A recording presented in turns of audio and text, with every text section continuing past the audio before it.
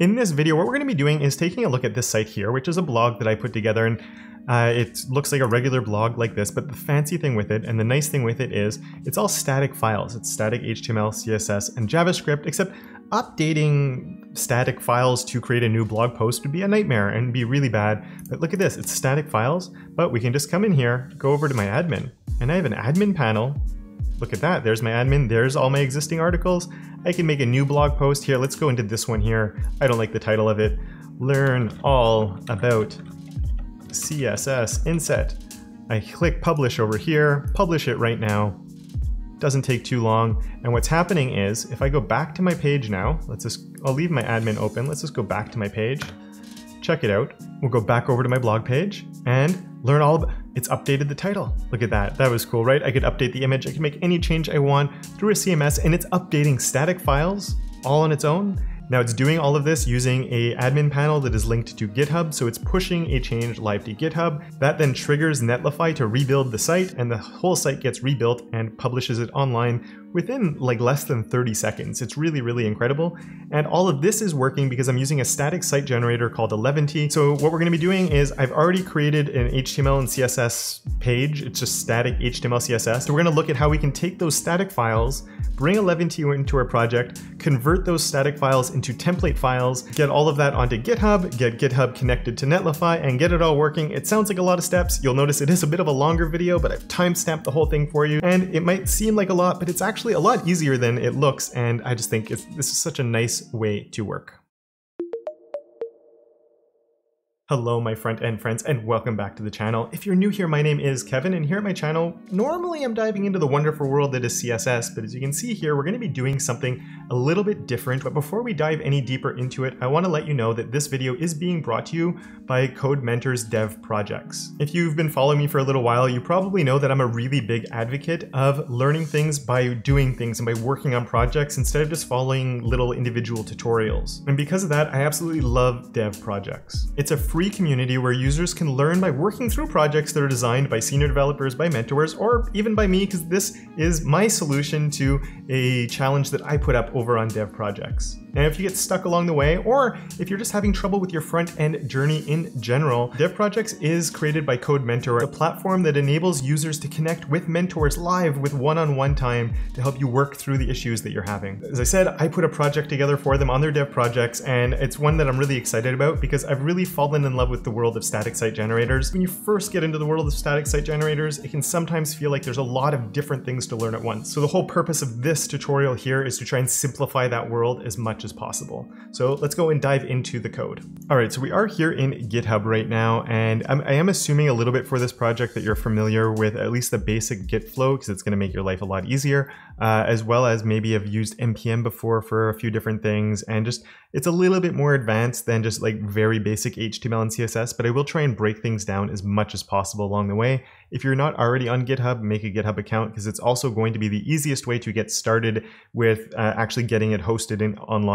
Because if you're using Netlify or other options, even GitHub pages, you need to have your page on GitHub first, and it makes the workflow just amazing as well. So we're going to be seeing all of that as we work our way through here. Just really fast, if you do want the link to this starting repo right here, it is included in the dev project, so check out the link to the dev project down below. From there you can find a link to both this starting repo as well as my solution, because that's one of the nice things with dev projects. Not only can you find projects to work on, but you can also share your own solutions and get feedback on them as well. Now in here, I've already done all the HTML and CSS as static files, but that's not going to help us with what we want to do.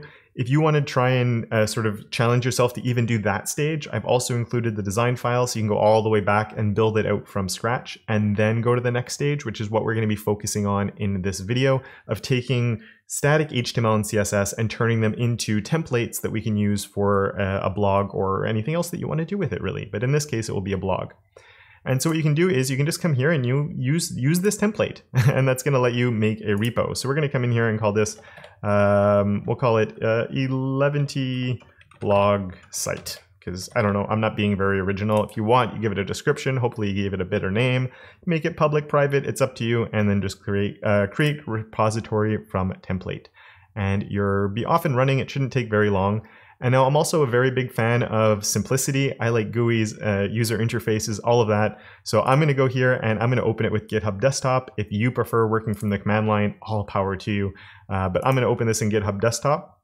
Nice thing here, it says where it's coming from, where it's going to be saving it to, and I can click clone. If you don't have GitHub Desktop already, you might have to install it, but it's very easy to use.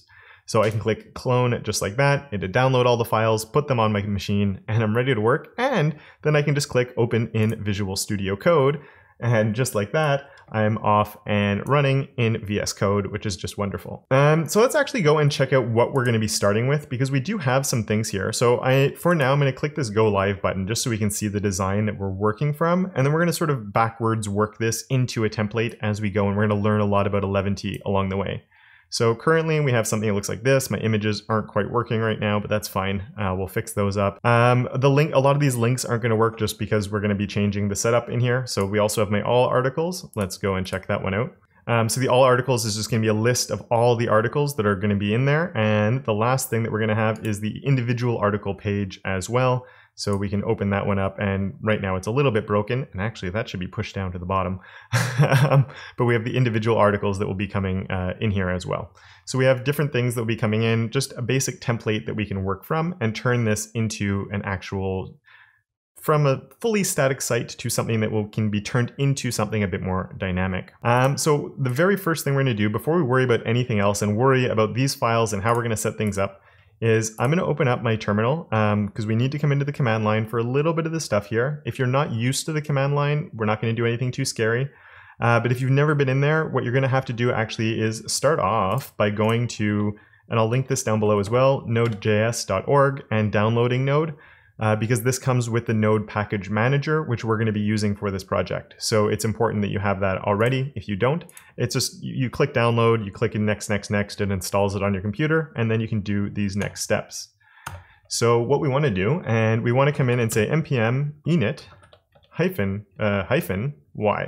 And that's going to initialize our project. And the -y is just saying answer yes to all the questions because it asks a whole bunch. A lot of the time we just use the defaults anyway. So just like that, it makes it. And what that's doing is it's giving us this package.json. And then I'm just going to write clear there so we can get rid of all that. And the next thing we want to do here while we're here is we're going to do another npm and we're going to write install. And what we want to install is Eleventy, and it is a scoped package. So you're going to do an Eleventy like this. So the number 11 ty / and then you're going to write Eleventy out. And then you do a space -- save dev. And I'm zoomed in, so it's breaking over multiple lines, but there you go. Normally it would look something like that. And the reason we're writing save dev is because this is a dev dependency. It's something we need for the development process, but it's not something that will be public facing. So it's going to let the project know that we need this as something to work, but only on the development side. You hit return, and it takes a little bit to install. It's going to grab all the files and all the stuff it needs for Eleventy to work. And it's going to create a node package, node modules, I should say, folder in here. And it shouldn't take too much longer. Let's go, let's go. There we go, node modules. And that's just full of stuff. You don't want to go in there. Don't even worry about it. It's just there. If you've never used npm or you've never had your node modules before, it's there, we need it, but you don't have to worry about it. So now we have Eleventy installed in our project. And so if I come and look, I have now my package file and I have a package.json file. And the a package lock.json file. And the lock, you're not going to come in here. It's just making sure you have the right version of everything that you're going to need along the way. You won't be going in that. But what we will be doing is going inside of our package file here. So just the regular package.json. And we're going to come in our test script and we're going to delete that. And we're going to replace it with, and you could do different things here, but I'm going to do a start command. Another one that's often you'll see here is a dev. So your dev, you do an npm run dev when you're doing your development work. So you could have dev. I'm just going to do start because it's a little faster. And here what I'm going to write is Eleventy -- serve. And the serve there is just a flag that we can run that's going to have a live server running for us. So it uses browser sync, which is wonderful. And then we'll do a build here, build. And we'll write Eleventy, and that's it. We'll just do Eleventy just like that. I was going to put something else, but we don't need anything else. It just works when we just have that right there. So I have my start, which is going to serve. It's going to have the server running for us. Hit save, all the changes come. It's browser sync, it's wonderful. And then we have my build and Eleventy here, which is when we need to build the site, it's going to run that command. And we're almost ready to get going, but we do need to create one more file, which is a configuration file for Eleventy. So I'm going to click a new. So it's going to be a .eleventy.js. So in here, we're going to start simple, and we're slowly going to have to add a little bit more to this configuration file. But as very basic, we're just going to start with a module.exports, and it's going to be equal to a function, which we're going to put Eleventy config in here. And basically what I want to tell it is where my source files or where my source is coming from, where am I working from, and also where are the public facing files going to be located. And that's the very first thing we want to do. And if you're just wondering how I'm setting, or like why I even know all of this, this is from the Eleventy documentation right here. You can see it's talking about all of this right here. Anytime you're using something new, I definitely recommend checking out the documentation, making sure you understand why you're doing different things. So, and that's, I'm not just figuring this out on my own. It's always through the documentation that we learn. And so we can see there's the basic example. Now, because you'll notice here's a really basic example, and then here it's within, like here we have the module exports, and then here it has the function. I am doing it with the function here because we will have to be configuring some extra stuff after. So just we don't have to add it after the fact. And then we can still have our input and output. So let's come and drop this in there. So we're doing a return, directory, input, and I'm also going to change the output. So here we can put output. So the input in this case is my src. So I want to tell it all the files I'm working from are in my src folder. If you don't put an output, it's optional. It's going to output by default to _site. So if you think that's fine, then you don't have to include an output. I'm going to change this to public just because I do think it's a bit more obvious. This is my public folder. This is the one that everybody is seeing, and my source is where I'm working out of. If you have a different way you want to work, there's nothing, that's perfectly fine. We're ready to go, and now we can start using Eleventy. Just make sure you save your file because sometimes I forget to do that. So it knows that I want to be working out of these files over here, and I already have some HTML files. So watch this. If we just let's open up my terminal again. And to open up the terminal, I don't know if I mentioned it before, you just go to View and you go to Terminal. It's right there, or you can see it's Control backtick. And if you're on a Mac, it's probably Command backtick. And now we can do our npm start. Because if you remember, before I do that, in my package, we said that the start command or the start script will be Eleventy serve. So npm start, hit return on my keyboard, and there we go. It's launched it locally. You also get a little UI, and if you want to check out something on your phone, you just go to that address on your phone. As long as you're on the Wi-Fi, same local network, it will work. It's fantastic. Now, there will be some things that aren't going to work properly just because of Eleventy, but we can see at least we have something that's working here. I have a page. I don't even know if the links are going to work right now. They're not, but that's okay. We're going to get all this working as we go through it. Even the CSS is broken. Everything is broken. You might be going, well, why is the CSS broken? And interestingly enough, if we come and look here, if I look in my source folder, I have my all articles, my index, and my individual article. And what Eleventy has done, if we go into my public folder now, we can actually see that it made an index. And for all those other ones, it creates like pretty URLs. So it makes like an index within the folder. So, it just means that you don't have an extension at the end, like a .html. You just go to individual article and you'll find that page. But you'll notice it hasn't brought the assets in. It did bring the blog because the blog has markdown files. So by default, it's taking HTML files, markdown files, other templating languages. It will automatically take those. But what it will not take, and it won't touch, is other things like this assets folder, which has an image in it and images over here. And it did not take my CSS file. So I actually have to tell Eleventy to do that. So to be able to change a configuration file, we have our Eleventy.js. That's our configuration file. To be able to change that, you want to stop this process because you can't update a configuration file. It's not going to change if everything is running. So I'm going to do a Control-C, and that says terminate job. I do yes, and now we can clear that, and we're not running anything. It's not watching my files.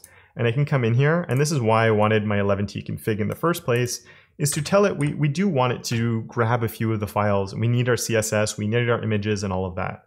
So to tell, if you ever have things that you need Eleventy to take and pass through from our source file to our public folder that it's not doing by default, we have to tell it to do that. So to be able to do that, we do Eleventy config dot add pass through copy like this with the camel case the same way. And then we tell it what we want it to pass through. So the first thing I'm going to do is make sure we're going to our root. We're going to go to our src, and we want our CSS. So I can say style.css like that. Make sure you have a semicolon at the end here, and then we can do another one. Eleventy config.add pass-through copy And this time, where do we want to go? We want it to go into our, you can actually tell it, you can use globbing here too if you find it a little bit easier, but I'm also going to tell it to grab my assets.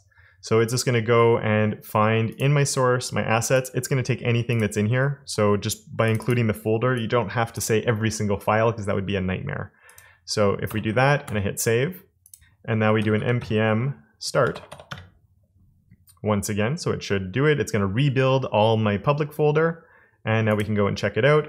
And now, hey, look, my images are working because they're being passed through. And this first image worked because I think I had an on-splash image there, but these ones weren't coming through before. So now those images are coming through, and the links still won't work just because of how we set things up, but at least my images are coming through and my CSS is coming through. We have a layout that is working now. So first step is done. All the things we need to get to that endpoint are now going there. So that's already kind of nice, but now we do need to start turning this into a template instead of a static HTML file. Because the reason we want to do that is if you had an actual blog that was like this, and say right now I have some featured articles, right?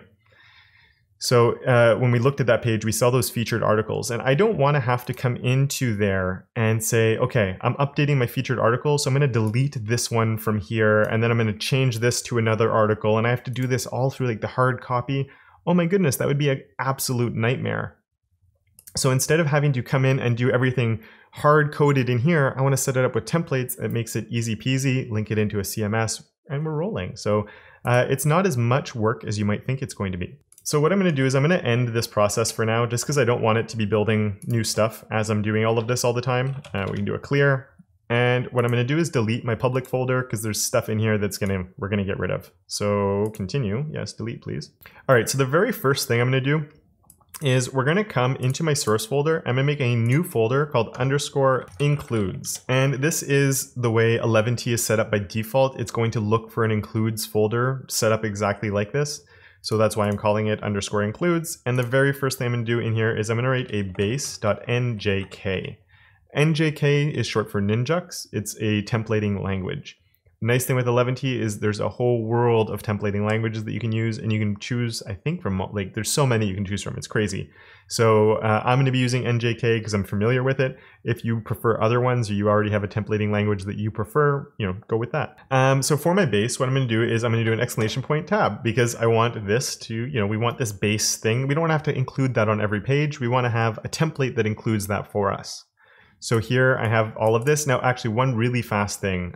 If you go to your settings, which are under File, Preferences, Settings, or Control, comma, probably Command, comma, if you're on a Mac, come up here and write Emmet. It might not work by default, so you actually have to tell Emmet to look for, like in this case, NJK files that it will transform, or it will treat them like an HTML file. So if I use Emmet within an NJK, it treats it as if it's HTML, and I get all my HTML Emmet functionality. So you might have to add a different thing in there depending. I remember getting stuck on that, being very frustrated when I couldn't use Emmet at the beginning. So there we go. That's the very first thing that I want to do. So I have somewhere that I can be working from. And now what I'm going to do is I'm actually going to delete the title, and we're going to come here and I'm going to write title. And what this means is now the title has become dynamic. I can insert, every page I have can have a different title that's going to get inserted into here. And we're going to see that magic happen in a second. And over here, what I'm going to do for now is we're going to write content. We're going to do a pipe, and we're going to write safe. And we'll see why I'm writing it this way in a second. So it's double curly brace content, put a space, then a pipe, a space, and then safe. And here too, we have the double curly brace. So this is like the most basic possible template that you could ever have. And what we're going to do is we're going to come into our index file here, and we're going to delete everything that's part of the head. And we'll go all the way down. And actually, we're going to delete that body tag right there too. We'll delete you. And then what we'll do is we'll go all the way down to the bottom, and we're going to delete my closing HTML and my closing body that are right there. And now normally this would sort of break everything. You have a site that doesn't work. But what we can actually do with this is let's just right click on there and go to rename. And I'm going to turn this also into an NJK file. So now my index is an NJK. And then I can come up here and I can add these guys right here. So it's triple hyphen and then triple hyphen down here as well. And this is so I can use front matter. And front matter is not just something that's with Ninjux. It's with any templating language. It's also, we're going to use it with markdown files after. So this lets us add like meta information to the page pretty much that we can use within our templates. So the very first thing I'm going to write, let's just try title. And I'm going to write example for now, just so we can see that it's actually working. And we're going to come here and we're going to write in layout. And in quotation marks, I'm going to write base.njk. I'm going to hit save. And now let's come open and we'll do an npm start. Let's see what happened along the way here. So we're going to open up our localhost again. You can either control click on it to open it or just copy and paste it. And you can see that my page has come in. It's built a page for me and I have content. And you notice up here it says example. So it's found my example. It's using the title here. And actually, you know what, let's just highlight this even more, how this is working before we move on. So I'm going to close this. I'm going to let that keep running. In my base here, before we get to the content, what I'm going to do is I'm going to write in H1 and we're going to write title here, title. And let's close that off, hit save. And now you can see here, it says example at the top in an H1. So if I go back to my index and I change the title to my home page and hit save, it's going to update here at the top. We have it in a bunch of files, but we see my home page is up here at the top and it's updated this here. So it's taking this metadata here that's within my front matter and it's injecting it anywhere that we put the title like that. So that's what these double curly braces are for. Now the reason that we have the content one here, content is like a special one. So it's just going to take the content of the page. So it says anything outside of the, like after my front matter, anything that's down here, it's going to inject into the page as the content itself. And you can include things after content, but it's going to take the content. But it's really important to have the safe here. If you don't include the safe, we're going to see a whole bunch of HTML and here's my SVGs that I'm using. It becomes a mess because it's taking it as a string. Whereas if I say pipe safe, instead of taking it as a string, it's saying that it knows it's getting HTML and it's going to render it as HTML instead of rendering it as a string. So there we go. We can see that we've fixed that. Now we did run into a problem if we no longer have my CSS file. So let's make sure we link to the CSS. So we're going to link. One thing that we're going to do here on the link is because this is, I could write style.css here and it should find it. But I am going to do it with, I just want to make sure that it's starting at the root folder, not the root of like the whole thing, but I want to, like, it's going to go, like here we're in my public, I'm going to have my index, but we're going to have other files that are in subfolders. So this is just going to make sure that we're always going back to the root and getting it like the actual right file. So if I do that and I hit save, there we go, my CSS has come back in. So this is all based on here, and we don't need this H1 here anymore either. Now, another thing that a lot of sites will do is the header, the footer, you have your navigation, your logo, things like that. Sometimes you need to update it. You don't want to have to update it in 6 places at once. You only want to do it once. Or your footer text updates, and you don't want to have to go to every page and update it. You want to update it once, and it should populate across all the pages. So we can do that nice and easily. So what we can do is, let's go back to my index, and I'm going to grab my header. So we have all of that. We're going to go all the way to my header there, and we're going to cut that out. So we can come into my includes, and I'm going to make a new folder called header.njk. And I'm going to paste it right in there. Boom, we have my header.njk. So we have my headers coming in here. And then what we can do is we go back to my base. And so before my content, what we want to do is include that header. So to be able to include it, what we want to do is it's like this. So it's using a curly brace and then a %sign. The reason it's doing that instead of the double curly brace like this is the double curly brace will look into your front matter. It can grab information about that file from the front matter, from that metadata that we included. In this case, it's with this guy here, and this is part of Ninjux. So other languages might be different than this, but with Ninjux, we're going to do it like this. And actually, just before I even say this is one of the hard things about learning a static site generator is you're doing static site generator configuration and stuff like that. And then you're coming over here and it's not the static site generator that I'm learning now. I'm actually learning Ninjux and using Ninjux here that my static site generator is able to parse and turn into an actual, like compile that into HTML. So I'm sort of learning 2 things at once. I'm learning the static site generator, how to set it up, all the intricacies, all the weird things with that. And I'm learning a templating language too. So sometimes you get this weird, you don't know which one you're looking at. You don't know which documentation to look at. It's normal. We've all been there. So don't stress too much. The more you do it, the more you get used to it 100%. So here we do it like that. I'm going to write include and then in quotation marks. And I always say in quotation marks because if you don't do it, it runs into problems. And we're going to write header, right? Header.njk and hit save. And there we go. My header has been reinserted up in there.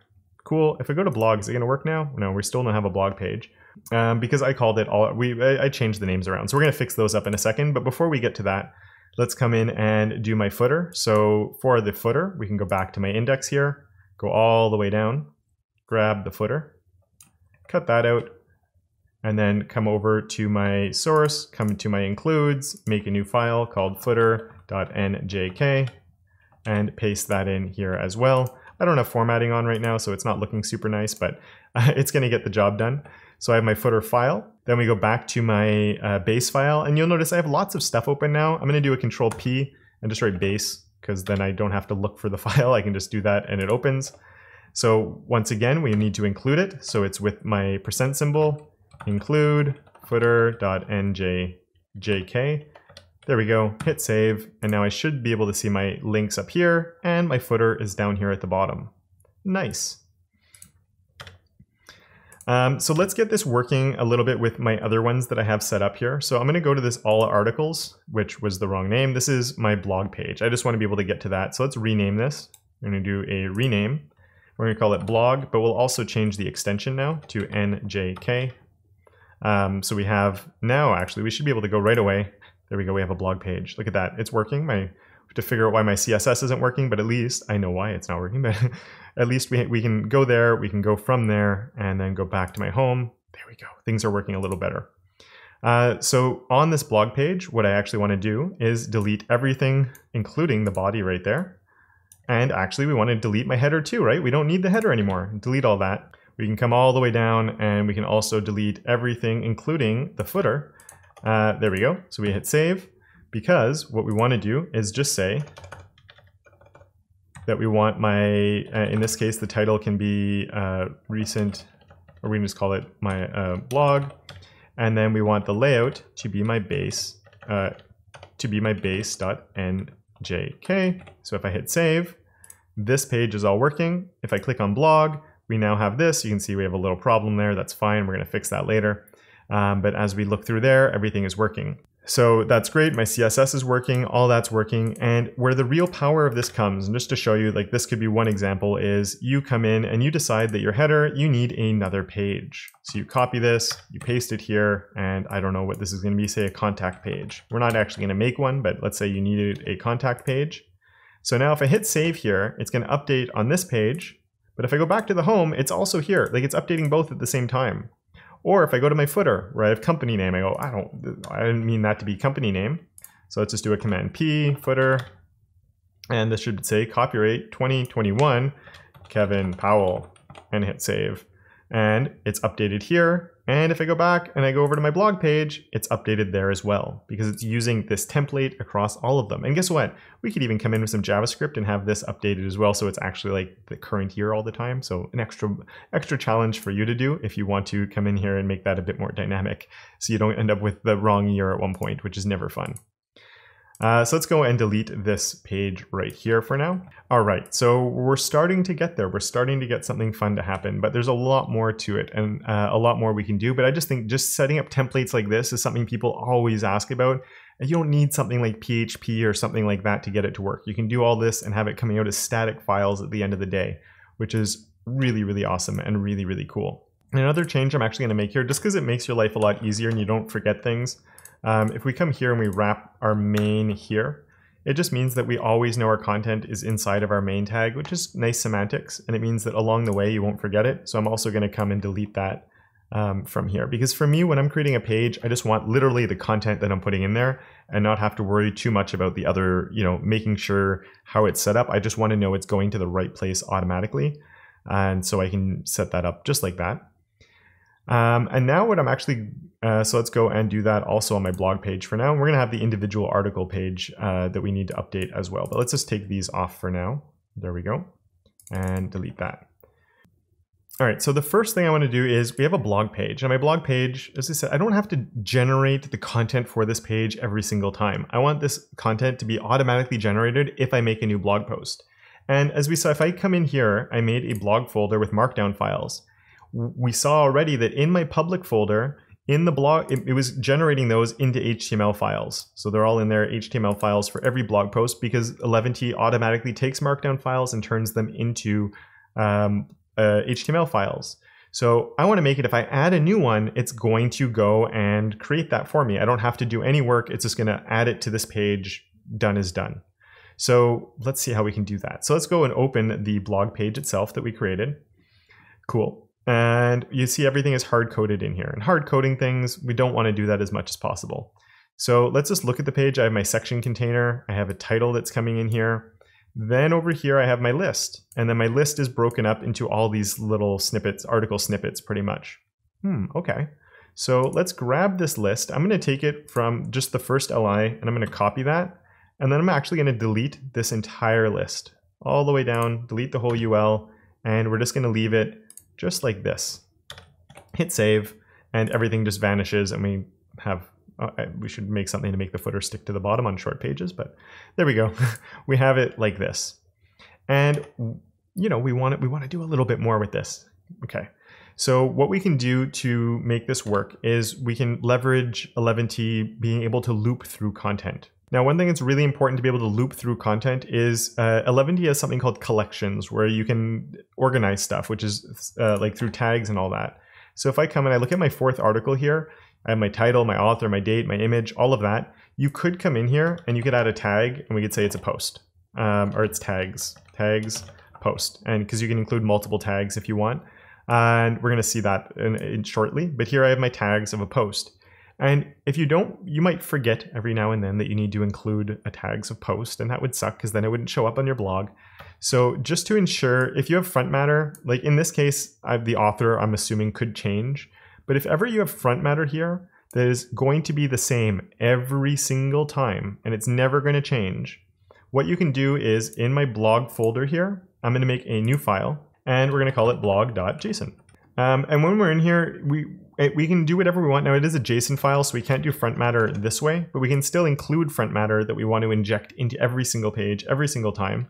But because it's a JSON file, we're going to start by curly braces. And then in the curly braces, we can come in and this time it's a little bit different because we're in a JSON file, but we can say layout, and then you can define a layout. Now, I'm actually going to skip layout now just because we're going to see what happens if we skip it. And we're going to need a different layout for our blog articles anyway. But what we can say here is tags are going to be post, just to make sure that every single one of them does get a post on it. And we're going to leave it like this for now. We're going to make one other change shortly here as well. So I'm just going to say that. So every single one of my pages is getting the tag of post no matter what, which is important for what we're going to do next. All right, so what do we want to do? We want to, actually, let's just come here. I'm going to make a comment. So there's what we'd copied from our other page. So we want to, instead of having to manually do it, we want it to be able to loop through all those posts that we had. So, you know, we created our blog thing here to make sure all of these are considered posts.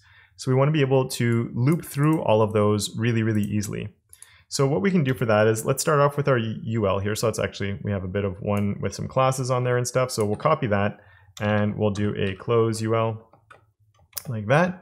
And then what we want to do is come inside of that, and we want to create a loop that's going to look at all the different things that are in there. So to do that, what we're going to do is we want to create a loop is a little bit like what we've seen, but we're also going to add in some hyphens there too. So it's going to be your curly brace percentage hyphen. And then what we're going to do is create a loop. We're going to say for post in collections.post, and make sure it's collections, not collection. So for post in collections.post. And then just before we forget, we also want to make sure, if you have a loop, you also want to make sure that you do an end for to end your loop. And so there we go. We have a loop that's going to go and it's going to look for every post that's in my collections.post. And if you're wondering what a collection is, it's basically when you use your tags, it will group it in a collection. There is a special one called collections.all, which will include all of your collections. But because we are using tags and we're going to use them in different ways, we can do this right here. So we're going to loop through all of those posts that we've created.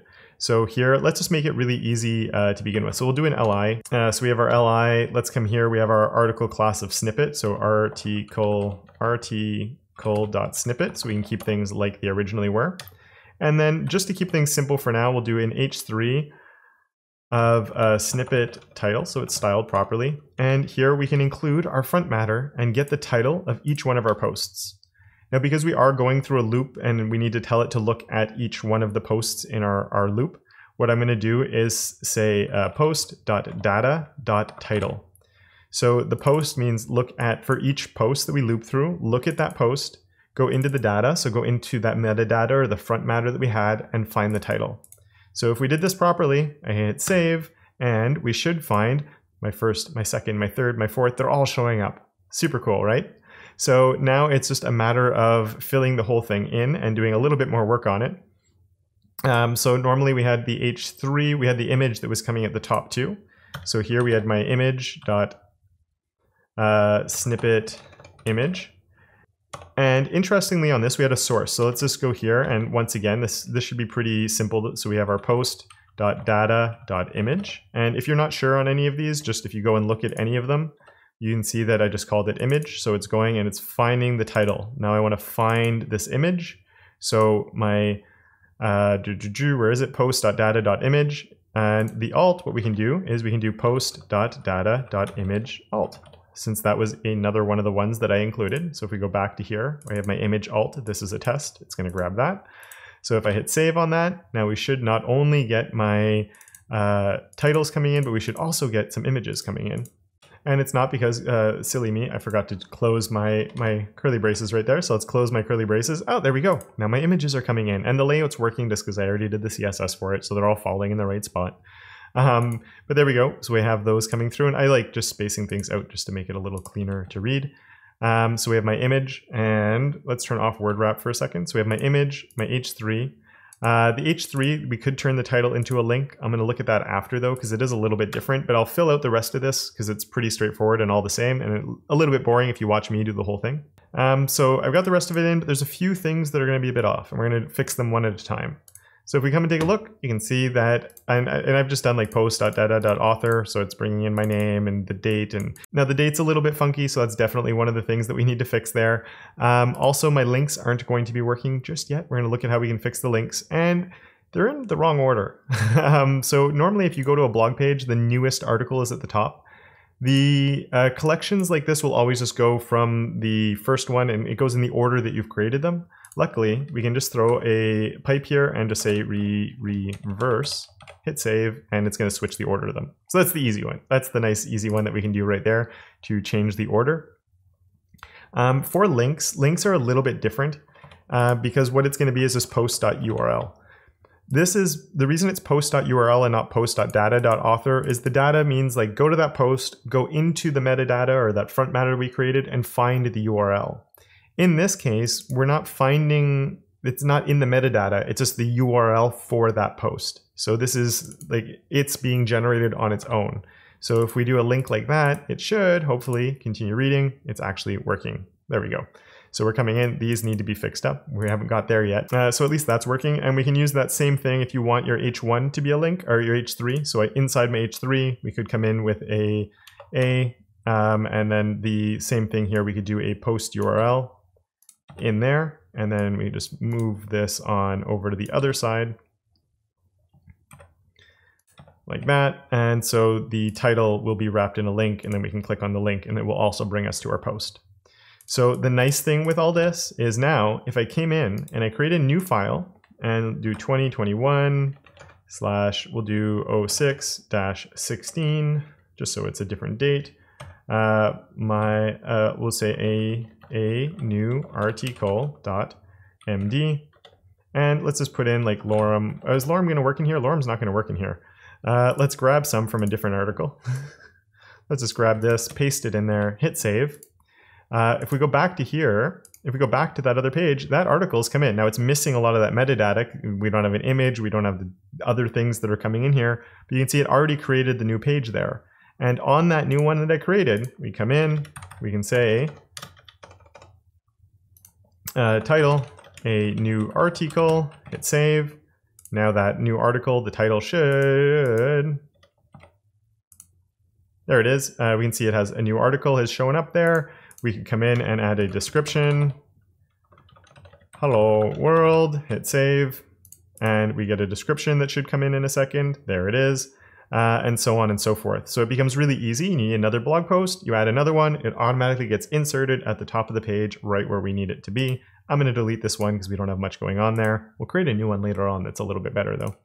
But we still have quite a few things that we need to get done to get this thing fully functional. So we switch the article order, which is really good. That's perfect. There is another issue here, in my opinion, that's coming up, which is now another issue is the date. And this is just how Eleventy likes to generate dates, is in this format. And which is obviously a little bit problematic with how the dates are being generated. So what we're going to do is I'm actually going to open up my terminal. We're going to cancel here because we need to go into our config and make it so that doesn't happen anymore and we don't get the big string like this. And so to do that, what we're going to do, as I said, in my Eleventy config, we're actually going to go all the way to the top here and we're going to set a const and we're going to call it date time. And we're going to require Luxon. And what we want to do is be able to change how it's sort of setting things up a little bit, or how it's outputting the text. So to be able to do that now, we do our Eleventy.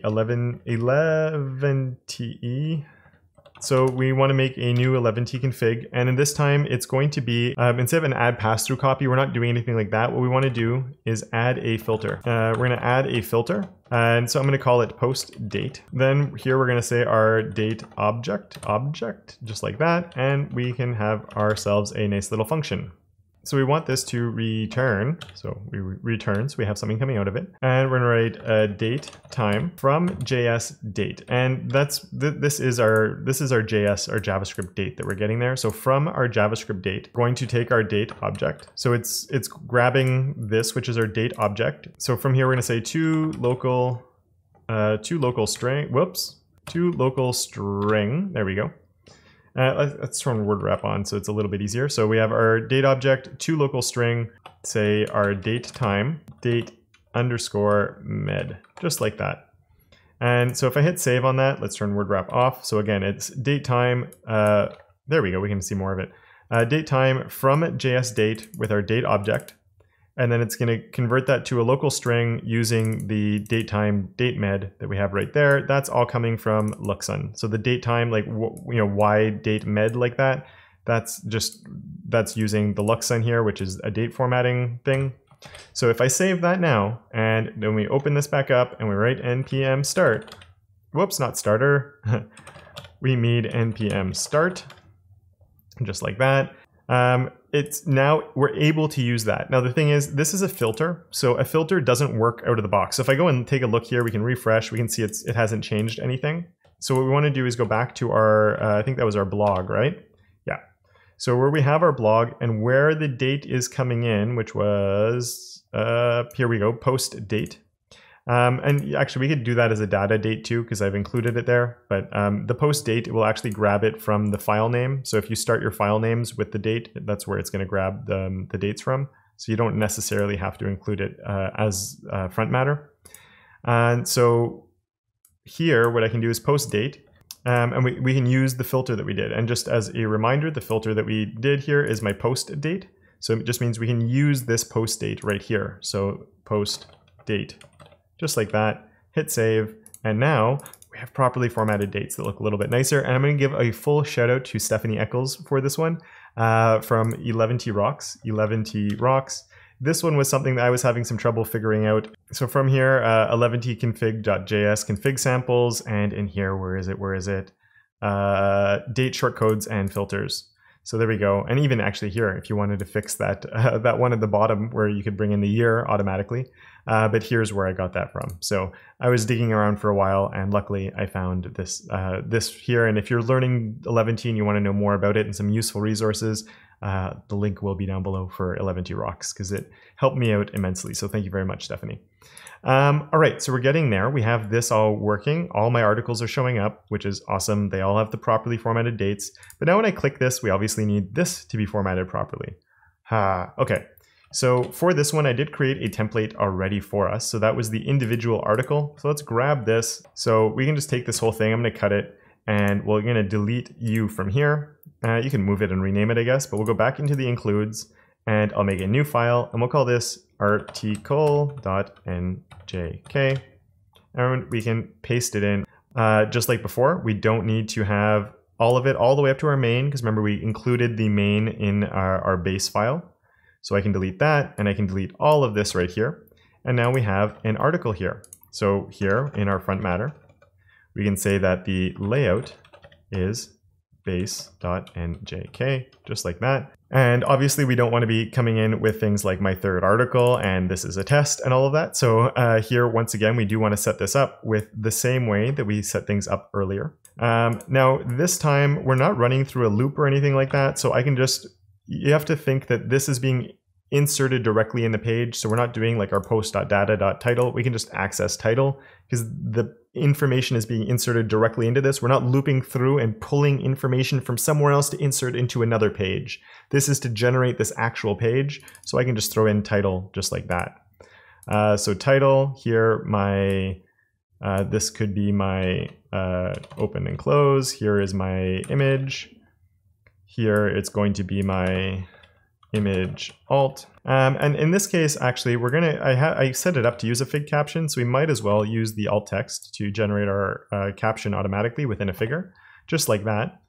And so what I'm setting up here is, we're gonna do this quickly, and here what I can do is my content of safe. And this is interesting what I'm doing right now, because what we're doing is we're actually taking this, and we're gonna be taking other content that's gonna get inserted to here, and then this entire thing is going to get inserted into our base layout.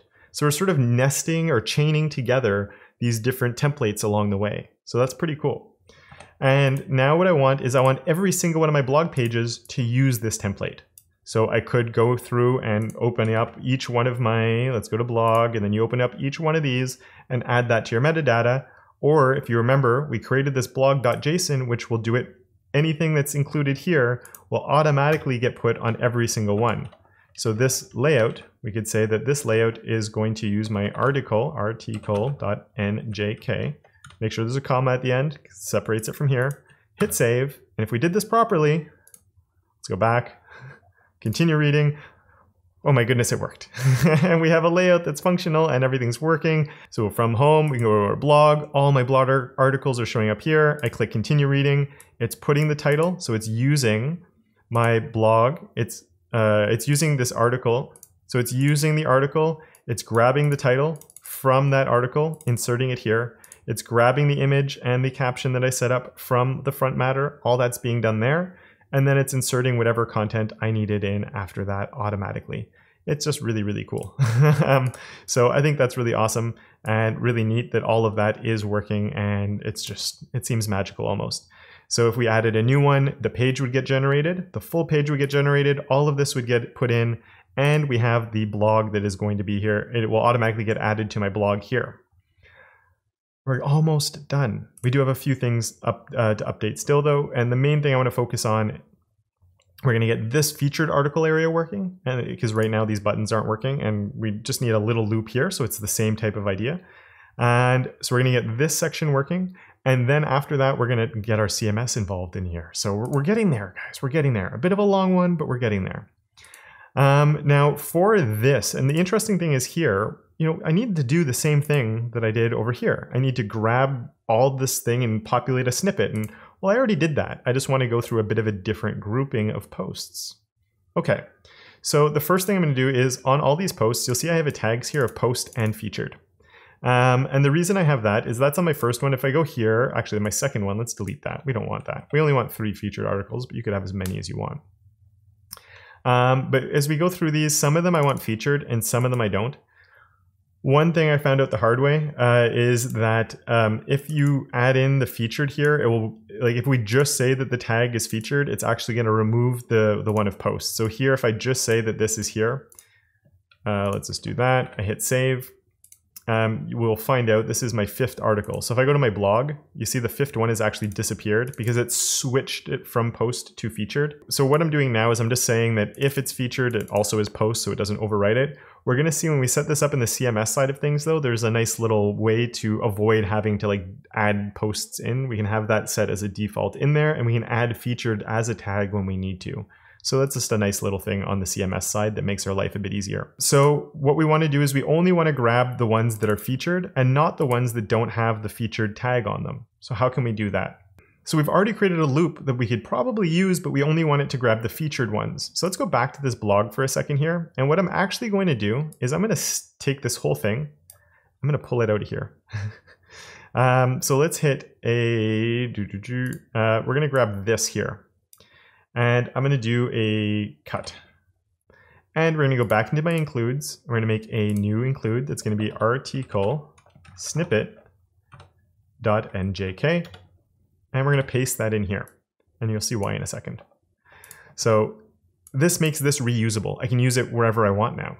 So where I was already using it, which was on my blog page, we can now, in this part here, we can include it. So include my, in quotation marks, article snippet.njk. Just really fast, if ever you put a space here or you have a space here, whoops, a space there, it's going to break this. It's going to count that space as part of the file name. So just make sure that they're always tight and you don't have spaces. I've run into that problem in the past too. So if I hit save on that, actually let's delete this. Let's delete that whole thing and hit save and see my whole thing disappears. So by bringing that back in, hitting save, it's taking that partial, inserting it here, and it's running it through that loop. So now what I'm going to do is I'm going to grab this whole thing that we've already set up here. We're going to go over to my index page. And in my index page, we have my featured articles, my container, my title, my paragraph, and then we have my UL. So we can go through and let's just delete from here all the way down, delete that whole UL, and paste that same thing back in. And we'll hit save, and hopefully now on my home page, if we go to home, we should see all 5 of them. 4th, 3rd, 2nd, 1st, not save my, let's go back to my 5th. Let's just make sure that's saved. That should get generated and get put back in. There we go, my 5th one is now showing up. Now I don't want all 5 of them, I only want to include the featured ones. How could I do that? I want you to think about it actually. You're looking at this, we've been playing around with it a lot. How would you make it so instead of going and getting all of them, it's only getting the featured ones? So I hope you said, here we have 4 posts in collections.post. Well, I want my collection of featured. And we're gonna hit save on that. And now you can see I have my 5th, my 3rd, my 1st. The other ones are not included. And if just for fun, I go into my first one and I remove this right here, hit save, look at that, now we're down to 2. So it's only going through and it's only including the ones that have the featured tag on it. If it's not featured, it's not doing it. It's using the same loop, but it's looping through a different set of information. So we've made it a lot easier to be able to do it. If ever we need to update and have it update on all of my pages at the same time, we have one include where we can change something here and it's going to change it everywhere. So that could be maybe you don't want a button anymore. You want to make this just a regular link. Well, you just take this off.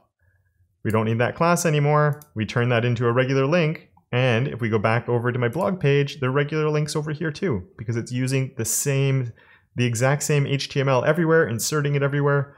Ah, so nice. So there we go. And again, this is all coming out as static files at the end of the day on the user side.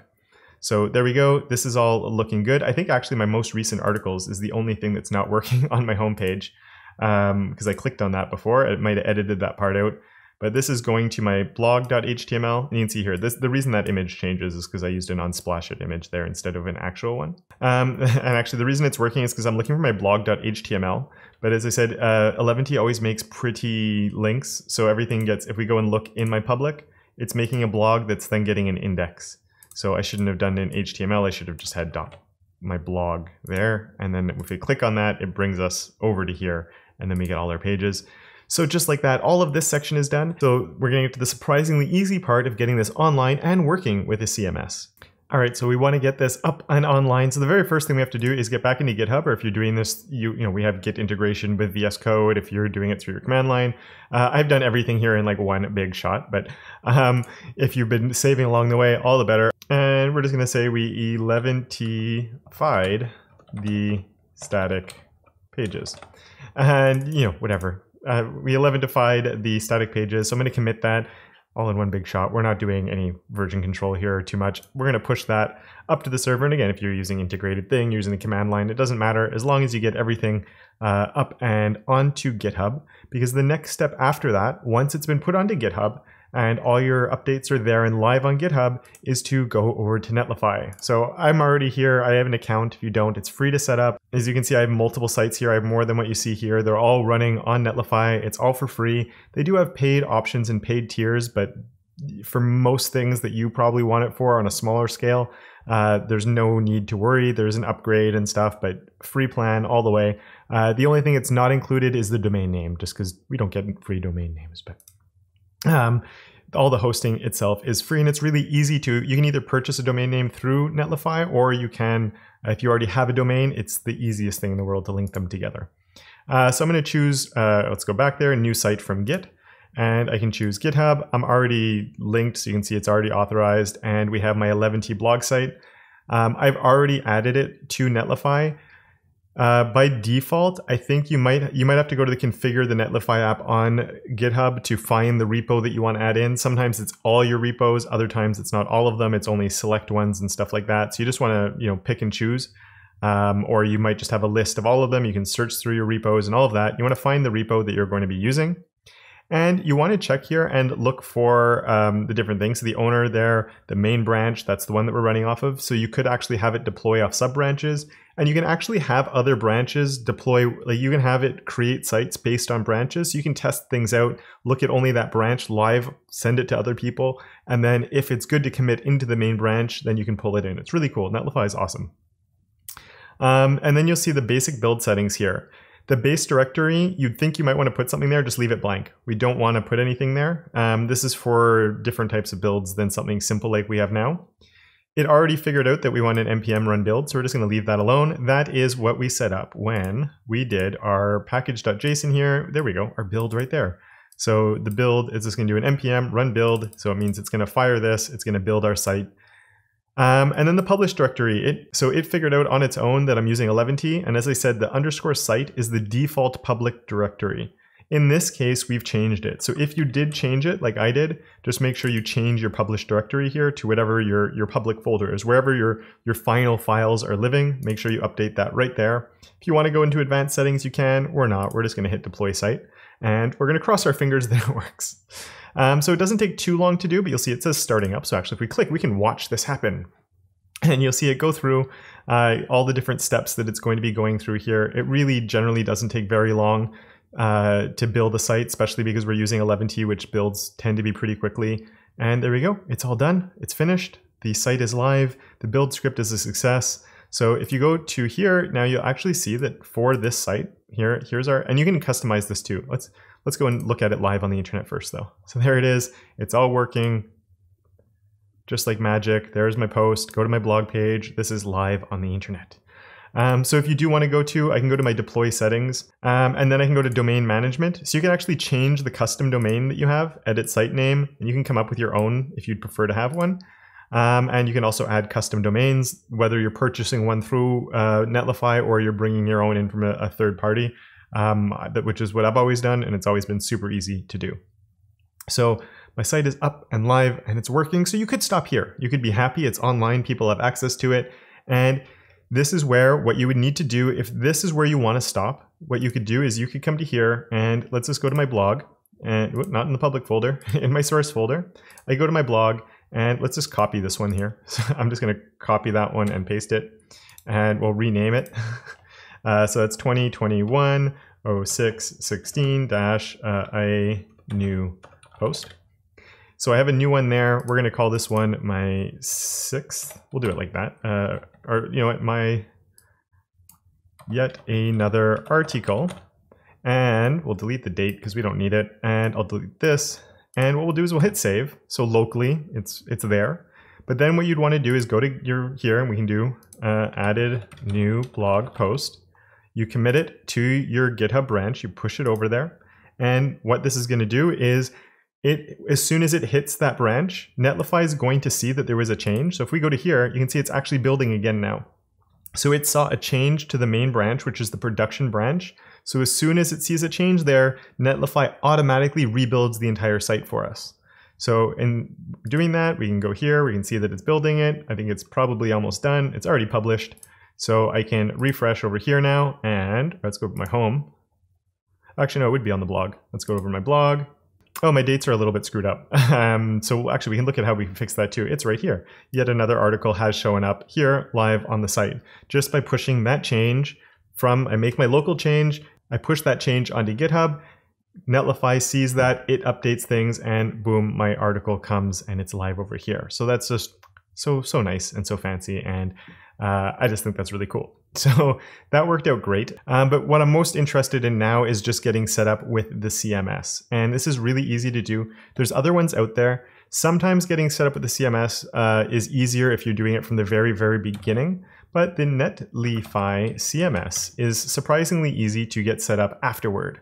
So we're going to jump into the docs here just because we are going to need a few things from here, but we can see how to add it to your site right there. And again, this will be linked down in the description below. And they give us a little bit of a rundown on different things we can do. But the really basic thing is this right here. So I'm going to go back over to my local build, and right here, we're going to come into my source folder here, and we're going to make a new folder called admin.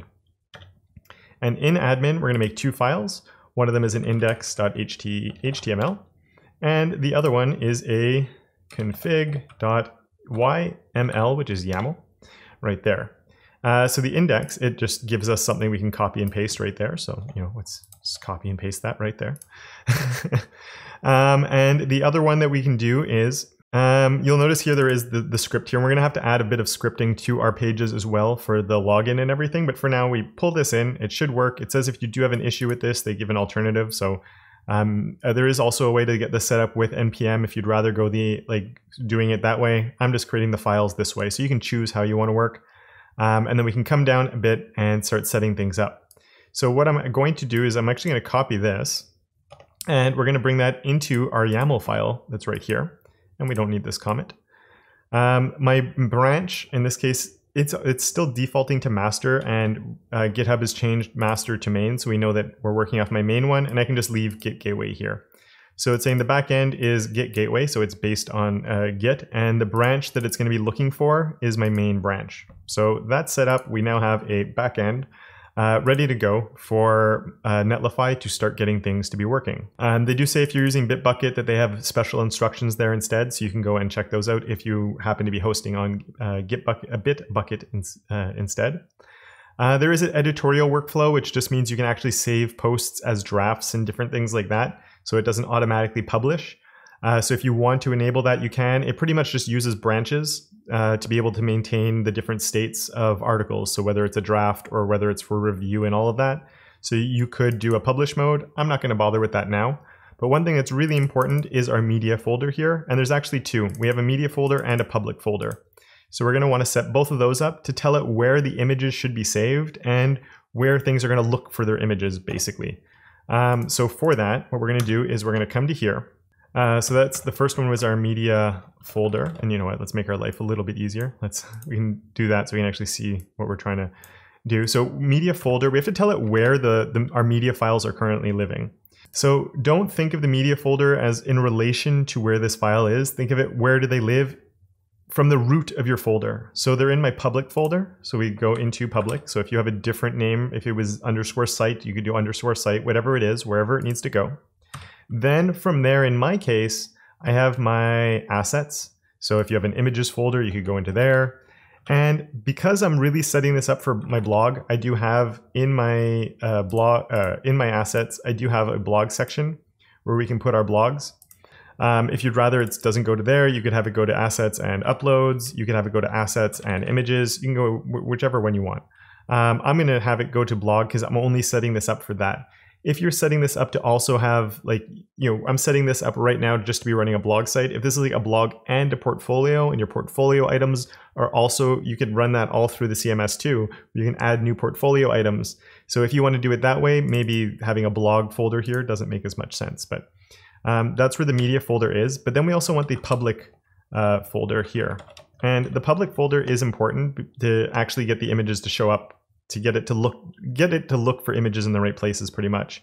So I want to make sure it goes to here. And basically it's just the same thing without the public, assets/blog, because this is where it's going to save the files to. But once we're in that public folder, like pages are living there, they're not jumping all the way back to public. That's their root folder.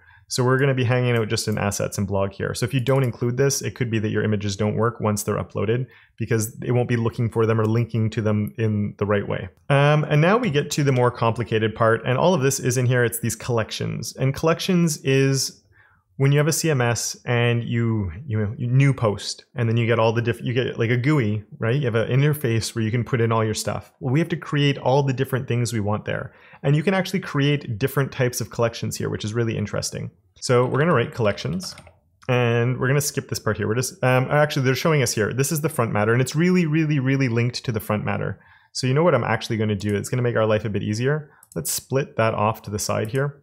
So we can actually be looking at this and seeing our front matter at the same time. So we know we're including all the different pieces of front matter that we need to include.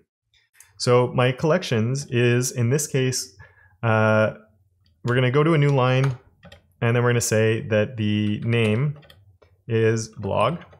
And then we want to label it. So I'm going to label that as blog. And everything, you're going to see there's lots of names, and you have to name and label pretty much everything. So the label, as you can see here, is what's used in the UI. And then this is used for like where, in the roots. So admin collections blog. So how things are sort of set up. So we have my label right there. Next, we need the folder. This is where it's getting, the folder is where it's getting the original, like where are things coming from? So they're actually coming from source blog in this case. So that's really looking at my document structure. My blog posts originally live in the source and in here. So what's going to happen is when I make a new blog post, it's going to save it as a markdown file inside of here. And then because it saves it in there, that's going to trigger an update on my main branch of GitHub. And then Netlify is going to see that. It's going to build the site, and it's going to take that markdown file with all the different generated information from here as front matter, and it's going to turn that into a blog post. Seems a bit complicated, but it works really well. So just the folder here isn't the finished folder. This is the one that where you would create them manually. So if you're going to manually create a new blog post, where is that going? So right there. So we also have the create true here just to make sure that people can actually create posts. There's the slug here, and the slug is going to control the file name. And I'm actually going to use the same one example of what they have here, just because it's the easiest way to do it. So it's just like I've already been naming my files, the date and then the name. So it's going to do the same thing. It's going to put the date and then follow it up with the slug. And in this case, the slug is it's going to be like the title of the post that I put. So we're going to leave it like that. And now's the fun part, the fields. So the fields, I mean, we could get some information from this one, but I'm going to hide that away because the fields are all based on what we see right here. So for fields, push return, tab over, hit a hyphen, and now we get into our fields. So for the first one, and you could format these in different ways. I'm going to do it in a bit, and actually we're going to do it like this, just because I find it keeps things more clean. But if you wanted to space things out over multiple lines, you also could do that. We're going to have a label. So I want to be able to put in a title on my post. So I write title.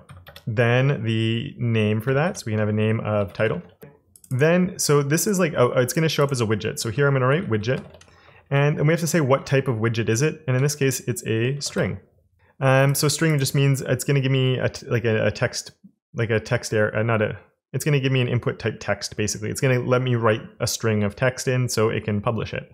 So I have a title that I can write as a string. So let's just duplicate that, because the next one that we're going to need is my author. So I'm just really going to follow author, which is my author, and that's also a string. The next one we want is my date.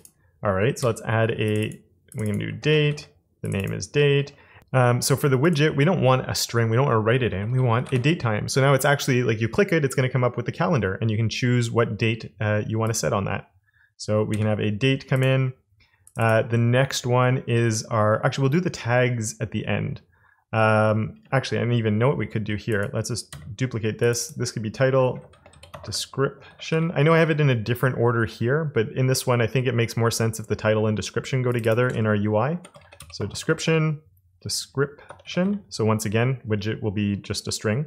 So for this one, let's do our label featured image. This could just have the name of image right here. So this is where, actually, I should have mentioned this before. The label is what I'm going to see in the UI. The name is what we're going to be seeing, is what your actual front matter thing is here.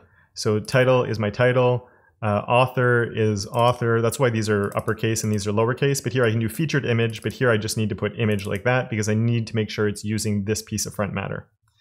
So let's actually copy this one now. And fine, we can actually do an image widget. So we can upload an image. Let's paste that other one in here. So author, this would be my image caption, or it could be alt text, because here it's my image alt. And once again, that one would just be a string. So that's perfect. And the last, we need two more, but one of them is going to be, let's do our label, is going to be body. We'll call it body. It's like the core of my text, right? In this case, with the body like that, the name is less important, but we'll come in with our body right there. And then the widget, in this case, we want our widget, which is, we actually have to write a blog post. We don't want just like a text input. So we can actually write Markdown here.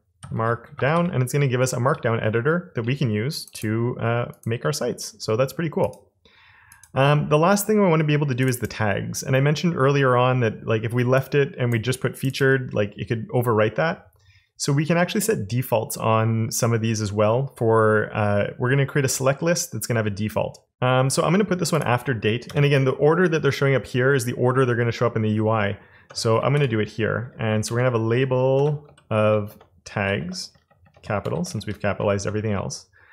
Name is going to be tags.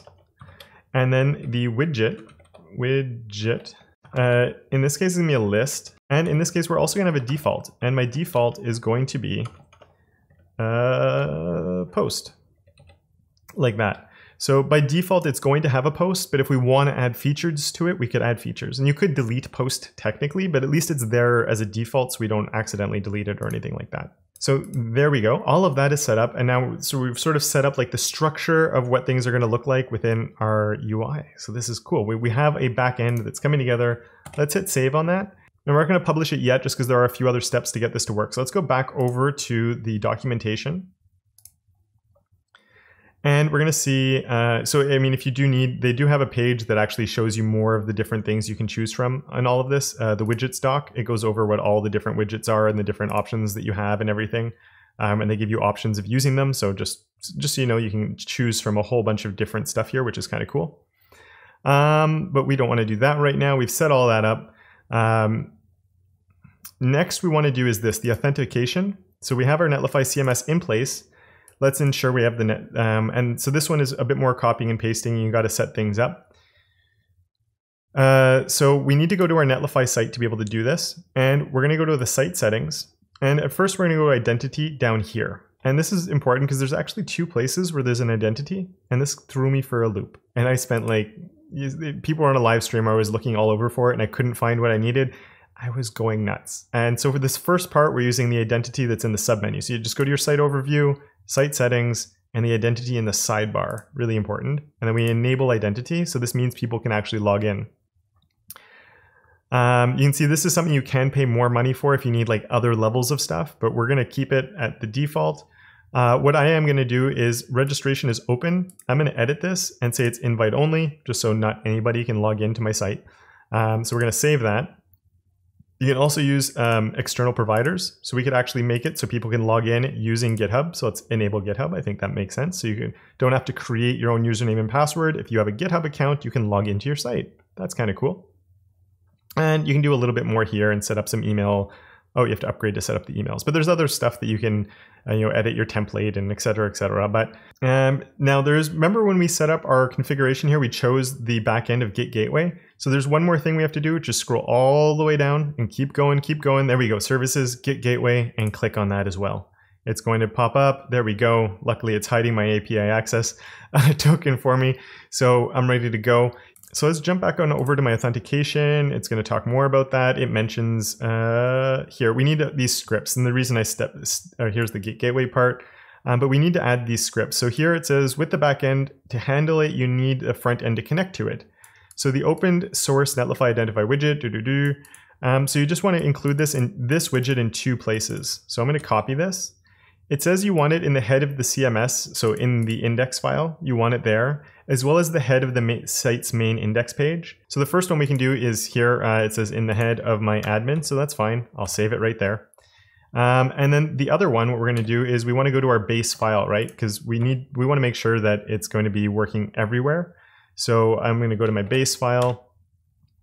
They do say to put it in the head. I have set it up with defer and it's worked fine. So I'm going to leave it there because I haven't run into any issues with it. But I'll just say they might be saying it needs to be in the head for a specific reason. So just if you run into an issue, maybe just take the defer off. But I've had the defer on and I've never had any issues with it. So I'm going to save that. And there's one more thing we need to do, which is to include this script too. And this is just to make sure the redirects work properly when somebody logs in so they don't just keep getting kicked out to the wrong spot.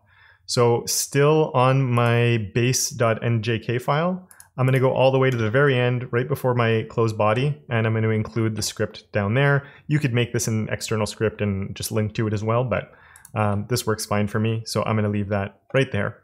And now we should be able to log in to our admin panel. So I know that you can do some testing of this locally on your machine as well as doing it through GitHub, as well as doing it online. I've always run into more success using this online. I've run into some issues with it on the locally hosted version. So what we're going to do is we're going to go and we're going to say added CMS, commit to main, push origin, and that shouldn't take too long. That's done. That means that if we go back to here, we should see, let's go all the way up.